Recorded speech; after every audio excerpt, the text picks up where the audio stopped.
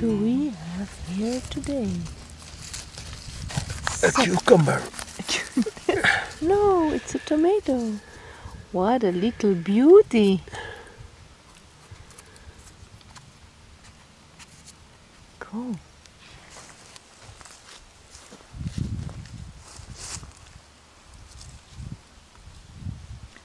How do you know when it's the right time to go and search for them? They call for you. They say, Reinhold, we're ready, come over. But of course in mushroom language. What does it sound like? Or is it a spoken language? Or is it a sign language? Or rather with a sort of scent? That's... I think you have to come very close to a mushroom to hear it with the camera. Okay, I'm gonna try that. Talk to me, little mushroom.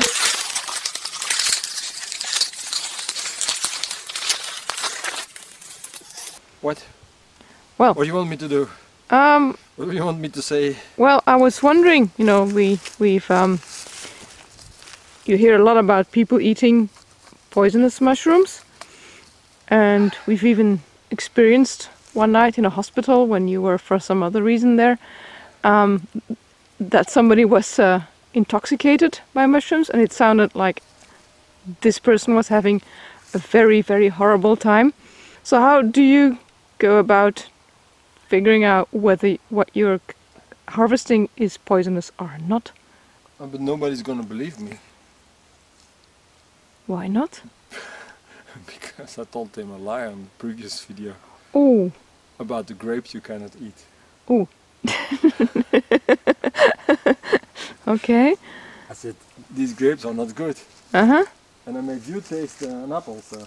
Oh, yes, they're gonna think that... A half rotten apple. Yeah, what is also important, I think, is what we just realized before I started recording, is that in order to explain properly to our viewers and to make a proper disclaimer as well that there are very dangerous mushrooms and you shouldn't go about harvesting and especially eating any mushroom because it could be deadly, that we lack the right vocabulary to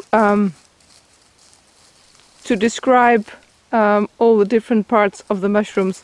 So maybe if there's somebody watching this wanting to give a help, that would be very welcome. So if you know how to name the different parts of the mushroom, well, please leave a comment and help us to do this thing right. Thank you.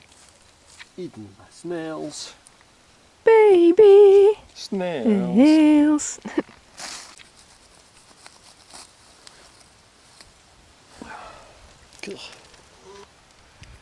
Are you cutting off parts? No, I'm just taking away the grass and snails. Okay. That one doesn't look too fresh. You still be able to save parts of it for eating? I think so, it's still hard. Okay. Firm, not hard. Firm, right. Okay. Camera rolling.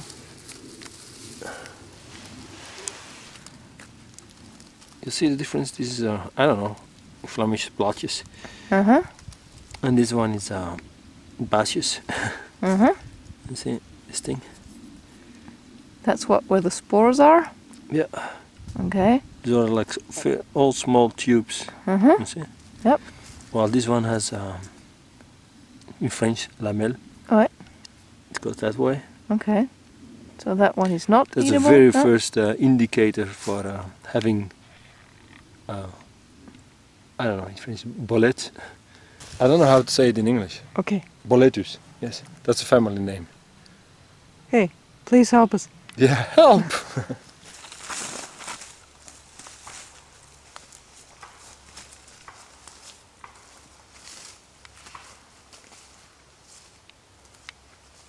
What a beauty!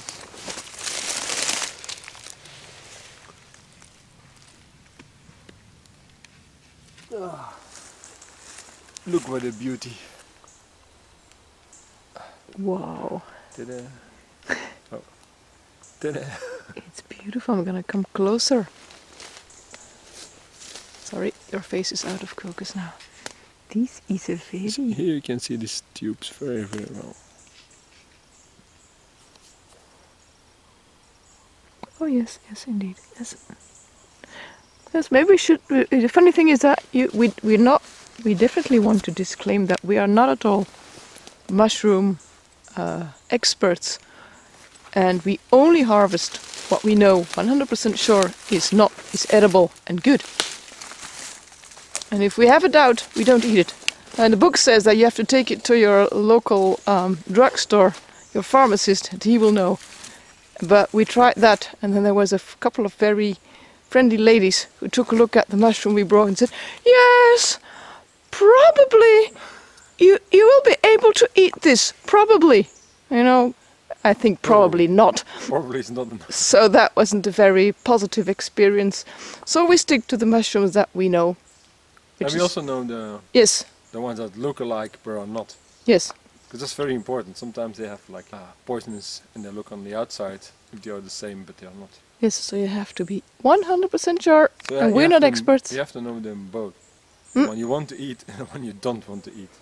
Exactly. We are back with a harvest that was much larger than we expected. So we had to improvise and do some makeshift carrying bags. So I'm gonna unpack all this. So we took our jumpers and transformed them into containers for like I don't know how many mushrooms. I've lost count. I don't know if I take them up one by one. They would take me ages. Unzip, unzip. Yes, yes. Where is the zip? Okay, here's the... Oh, it's on the other side. Oh dear, oh dear, oh dear. Yeah. This is a very unconventional way of what's it called? Unboxing? Unjumpering.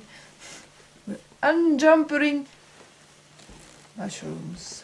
Ta-da! Look at that. More nature can be very generous. Very good.